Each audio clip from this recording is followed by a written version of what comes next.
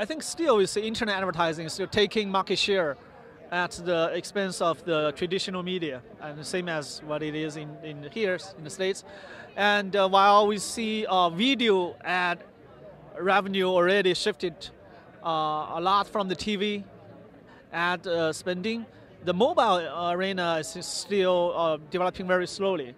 I think for the social and personalization side or localization side, that's the area everybody is paying huge attention to. For Phoenix, we had always believed in big idea, and we absolutely noticed that the big data is driving the effects which the advertisers really want to measure. And so this theme of this year, big data versus big idea, hopefully can enlighten us and give us some new big ideas how to exactly manage those huge sum of data. Like I mentioned, 1 billion page views a day, and 60 million video plays a day, and 30 million unique visitors on mobile platform on our own website. And so all these huge data, how is it going to be analyzed and utilized, and probably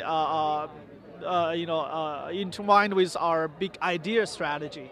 And it's really, I think the advertising is a very dynamic and very exciting time, and we are very fortunate to be in this industry, and especially because we are from a traditional media company. We are 50% controlled by a TV company called Phoenix TV.